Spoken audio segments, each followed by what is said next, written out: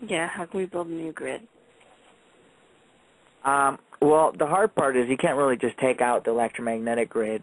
There's ways to actually decode electricity itself, but you got to take those on at the power plant. Your biggest thing is, and this is kind of what I was given once I was kind of showing this issue on, we're opening up, but we have all these power lines which are kind of throwing our spiritual ability and spiritual senses out of balance.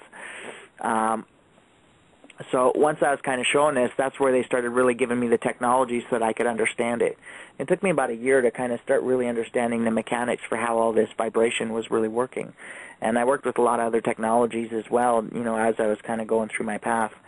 And eventually I kind of just came to the realization, well, we need technology to neutralize what's actually in our environment so that we can get this stabilized vibrational energy, which neutralizes all these external thoughts. That way we can just kind of be inside of ourselves. And that's what I kind of worked about, the last 8 years I've been working on one main technology, which is called Sacred G. But the whole purpose of that was to essentially just neutralize all of these external vibrations so that I was really just in my own energy. And even more so, my body supported me and my decisions and where I wanted to go. And if I wanted to change the world in a positive way, my body wouldn't beat me up. It wouldn't hold me back. It wouldn't sabotage me. In fact, it does the opposite. It brings on, amazing people, and it just makes things happen. It takes care of me. And it's very, very different than before where it used to beat me up. Oh, that's great. I'm so glad that you've figured it out, I'm so glad that your universe and your environment supports you now.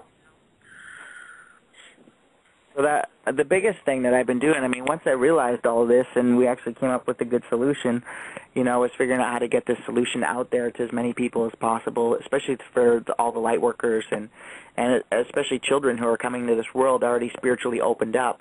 And then they come into this world and all of a sudden everything goes chaotic because our environmental vibration system's in chaos.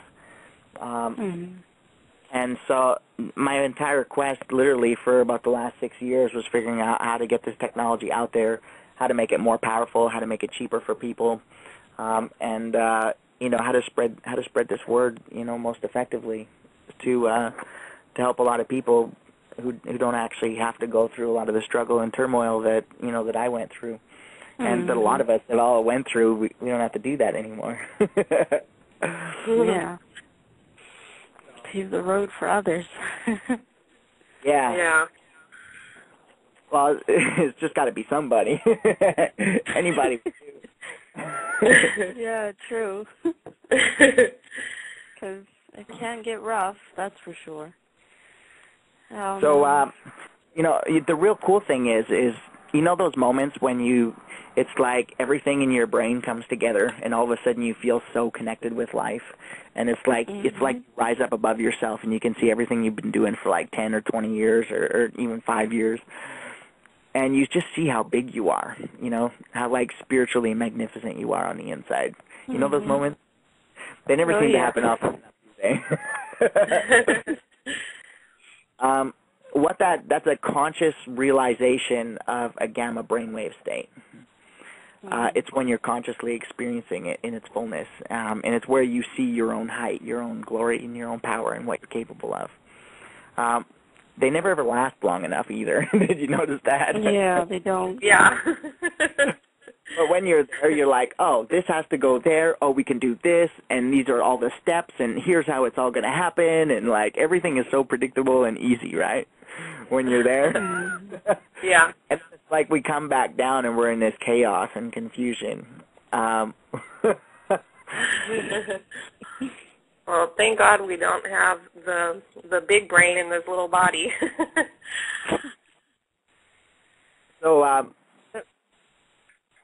what we've been working on is how to get into that space, as often as possible and to stay connected.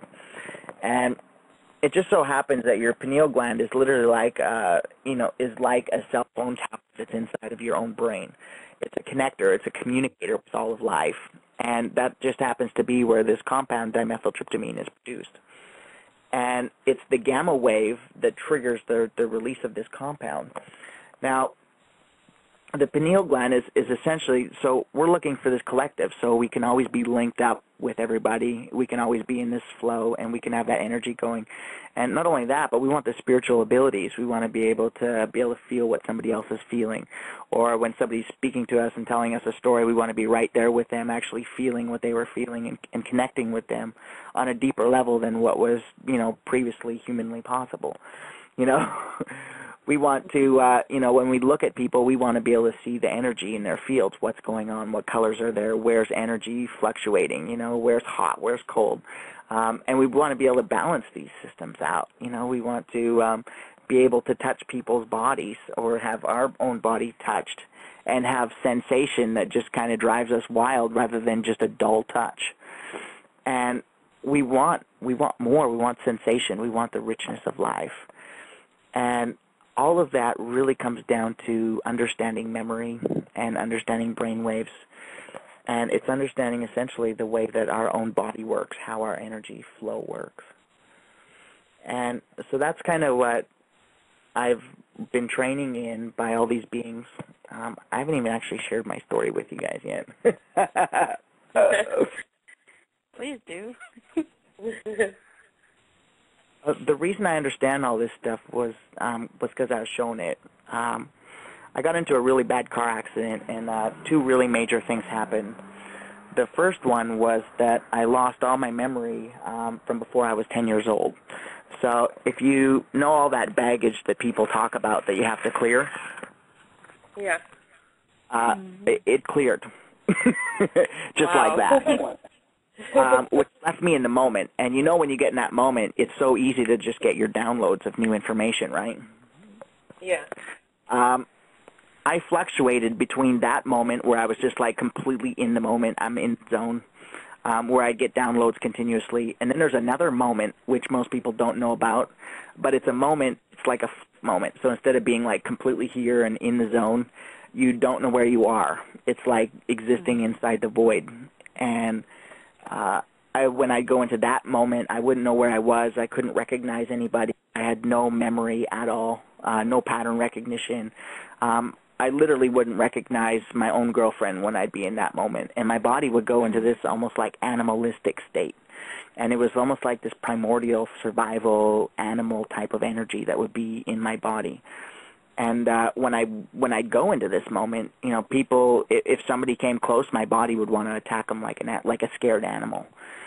It would growl at them and stuff. It's really, really weird. And because I went through this process so many times, and they started teaching me about what this process was, it was literally like all the higher parts of my brain were all shut down when I'd go into this dark moment, I guess you'd call it.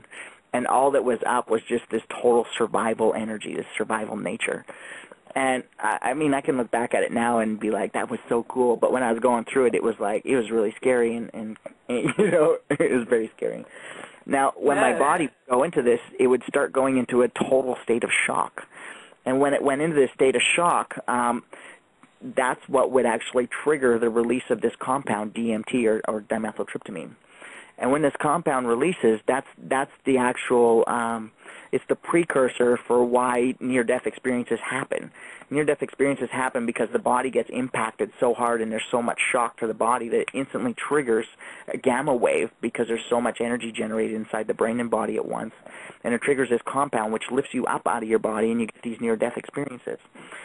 It's a way to eject the spirit out of the body in an elegant way, I guess you could say, so that the spirit's not traumatized after it leaves the body. It might also be the ejection mode as well. Either way, when you leave the body, you're feeling fantastic. And this would happen about every 5 days for about 5 years. Is literally shooting me up into over 300 of these near-death type of experiences. The longest one lasted in my peak state for over 4 days. It took about 2 weeks for it to complete itself.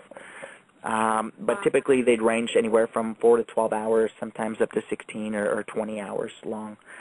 And I'd be blasted in these really intense spiritual states. And we actually have a book called Visions of Heaven, which documents about 30 of some of the most intense and really cool visions that I went through. That should actually be coming out within a week, I think. This is very quickly. And when I was there, I learned with these beings. Now, I don't know if anybody who's listening has ever done any type of like ayahuasca or hallucinogenic compounds before, but near-death experiences and hallucinogenics are actually very, very similar. A spiritual experience that's induced from a hallucinogenic compound is still initiated from a gamma wave that's released inside the brain or that triggers that natural DMT, and that's what actually gives people spiritual experiences. So whether it's induced through trauma, which would be kind of like a near-death experience, or whether it's induced manually from somebody eating hallucinogenics and then doing some internal processing to trigger that gamma wave where they get the spiritual experience, they're both very, very similar. If you'd like to know more about just that type of conversation, the link between hallucinogenics, dimethyltryptamine, and then near-death experiences, I actually got a 2.5-hour seminar on it. It's part of an Ascension seminar series on the loveactivationtour.com website. It's easy, loveactivationtour.com. You can go on there. There's actually 8 classes. It's about 20 hours, and there's 10 hours of audio for follow-up to the seminars. And that's just on there for free, which is awesome. It's a really, really cool. It's a really cool thing. But I love how generous you are with your experiences and your education. You're so informed, and you're so willing to just put it out there. I love it. We got a whole world here that's going through this massive ascension process, and we got to do whatever we can to make this thing happen. Yeah, that's true. So I have a question, a real fast question. When you would go through, let's say, that 4-day span, would you be like laying in bed, or like how would your physical body be working at the time? Absolutely, unbelievably amazing.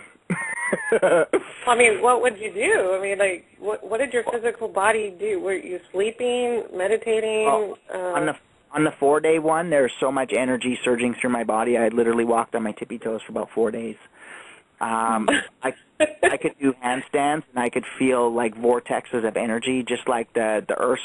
You know, the Earth's got that magnetic field that comes out through the north and wraps around down into the south and comes out. I could feel that shooting through my body. So I could do a handstand, and I could feel it pulling my legs up, and it would just hold me up there, and I could just sit like that. I sat on the floor like I was sitting in a lazy boy chair, except I was just on the floor with my legs up, leaning back, hands behind my head, and I watched an entire Simpsons episode like that, which is about 30 minutes. No shaking, no nothing. Just I could put my foot up, and I'd be like, look, I can put it here, and it would just stay there. And then I could take my other one, and I could put it like way up and to the left, and I put it there, and it would just stay there. Like it was so linked to energy. It was like that was like the most incredible experience of my entire life. There's nothing even close. We downloaded all like new motion systems, how the body actually runs when it's injected full of energy. Like I was inside the new body for like 4 days. It was like phenomenal. Woke up, because I slept, but it wasn't really sleeping. I'm in this dreaming, and I was in like China, and they were showing me like these prophecies of the future, because a lot of times they'd show me both. Sometimes we go to other worlds, and they'd show me how other worlds operated, so I could gain understanding and belief systems of different cultures and different ways to live life more effectively than what's on Earth, which is hard to do if you're just on Earth and this is the way that our world works. You don't really know what any other worlds are like. So they kind of took me out and showed me all these different kind of worlds and how they operated. And I talked with a lot of the people from there, and I told them what my world was like, and they told me what theirs was, which was really interesting. But this one was actually in like China, I think it was, and it was kind of like a darker prophecy. It was like when there was no food and people were fighting for food and stuff. And so all of a sudden I woke up out of this dream, and I went downstairs, and I was kind of like freaking out and panic. And my girlfriend at the time looks at me, and she's like, Cory, what's wrong? And I went to answer her, but I came out in this other language. And I was trying to speak in English, but every time it came out of my mouth would translate it.